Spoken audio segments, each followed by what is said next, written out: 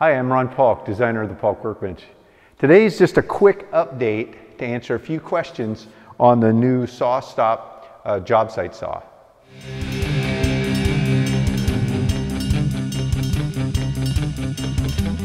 In a previous video, I received the new saw and unboxed it and gave you my first impressions. I've had a few months now to use it on a few jobs and put it to work. And I get a lot of emails asking about what I think about the saw. So I thought, even though I'm planning on doing some more in-depth stuff with it, testing the blade stop feature with some wet woods and working with shutting that down for cutting wet materials when I know they're wet, or metals. This today is just to kind of talk about, my impressions now that I've been using it for a while. So overall, I give it an A+. This is the saw that I'm sticking with. It's what I'm going to be using on all of my projects. The saw itself is a really high quality saw. It's well made.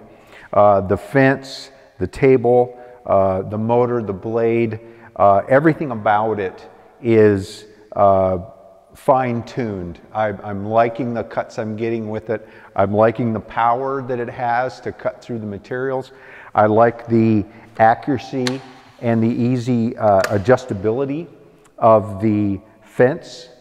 I like the ergonomics of it. The fence has a nice storage area holster that it slips right in, and there's a small lock that catches it, tucks it out of the way so that when I'm storing it, flipping it up on its base, that doesn't get in the way. There's also storage underneath for the push stick.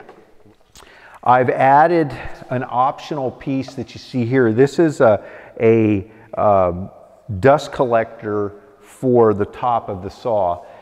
Any table saw is going to have its heavy dust from the bottom, which I have the vacuum hooked to that, but then I have an additional hose hooked to this. One of the questions I had was, does it work with the auto starts on the vacuums? And it does.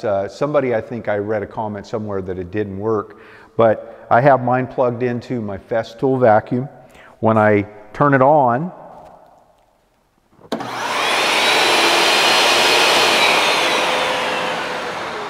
you can hear the vacuum shutting off there. Other things I like about the saw is how easy it is to make adjustments or changes to it.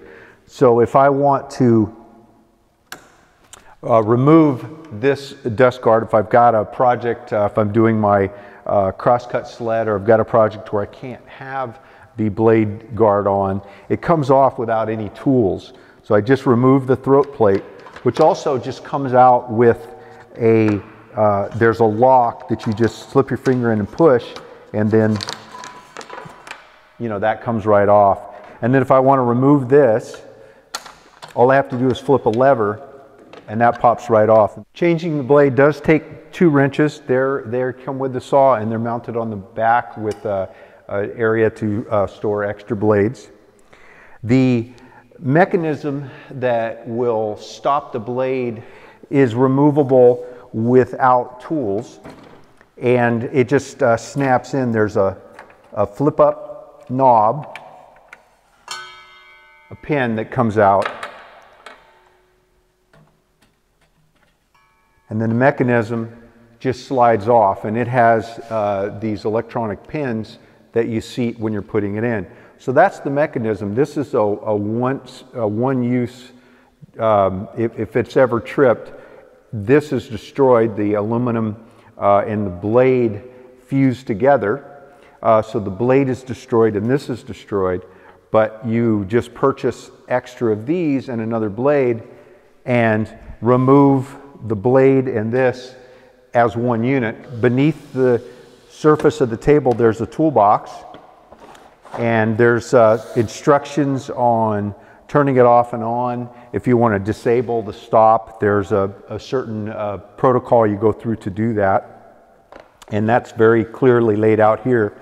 And then in the toolbox they've included a really nice, easy to follow, well-written manual that's made with this thick coated paper, so it's going to stand the test of time. And then it has the blade guard that comes with it, and then this is removable by pulling, no tools, and it pops off, and then you have the riving knife, which you can use, as well as the anti-kickback paws as well. And then this can come off, the kickback paws can come off without any tools, and it's just a matter of latching the spring. And so they've thought out, I mean, all the little parts and pieces are done really well. And the fence is really well-made fence. It's got these plastic applications on the side, which help for when you're pushing the material through.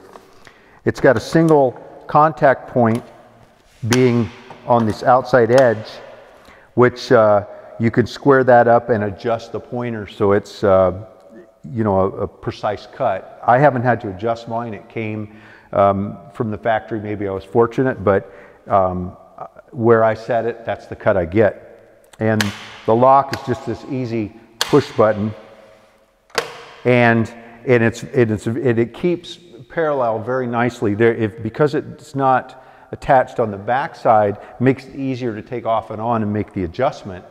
There is some deflection if you push on that, but if you're a carpenter, real world, you know that that does not impact your cut. So most of my cutting is done with just the narrower cut. But if I happen to get in a situation where I do want a wider cut, then it's just a matter of flipping this lever, moving the rails all the way out until they stop. You don't stop midway, you go all the way out, and that's what calibrates the tape for your wider cuts, which go out to 26 inches.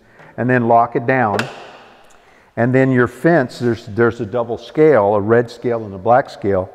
And so then at that point, you would start reading the red scale, which then I could take it out to 26 inches. Now that leaves a bit of a gap here, airspace here, where if I'm using a wider cut and the fence is in that space, then the material could, you know, tip down.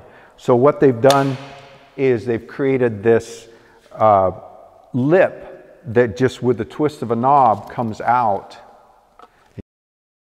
And then to go back to the narrower cuts, you slide it all the way back.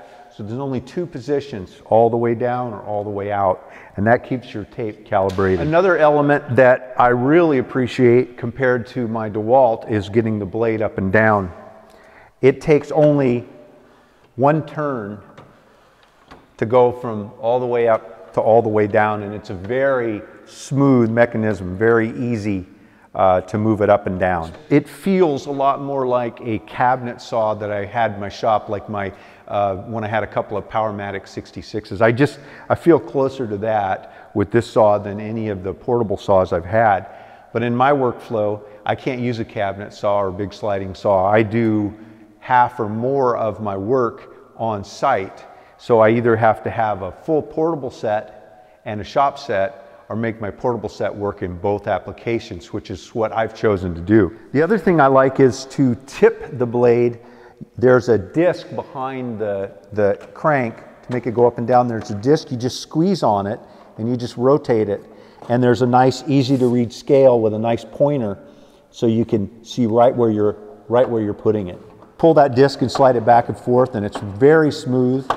And it locks right in when you let go of that disc. You don't have to tighten anything down, it just locks right in. Another question I've been asked is about hanging the saw off my bench the way that I did with the DeWalt. So at this point, I haven't explored any options to hang it off of the bench. I may do that in the future, but I just haven't had a need on the jobs that I've been on and working here in the shop.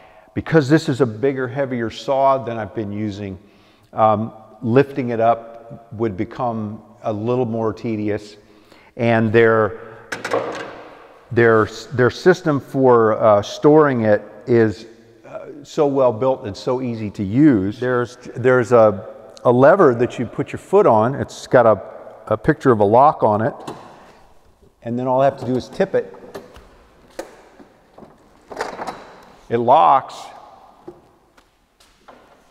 and I'm ready to roll it into my trailer. At this point, I'm thinking I'm going to stick with their stand. I really like how easy it is to use and move the saw around. Again, I just push the lever with my foot to unlock it, and all I have to do is tip it and it locks, and that's it. And once it's in that position, it's easy for me to come around, grab this side and roll it around the job, you know, like this, and I can get it right where I want it. The other adjustment I had to make on my bench was where the miter gauge goes. Of course, I use that for other tools, shop-made tools. I needed them to be able to go past and they would bump into the bench, so I had these routed out you know, sections or dados on my bench that would line up. Well, these are slightly different than my DeWalt. So what I did was just widen them. I just took my router and I just made them a little wider, so now they would work both on the DeWalt and on this. I still have my smaller one on the total station, but even the total station is adjusted to the right height of this.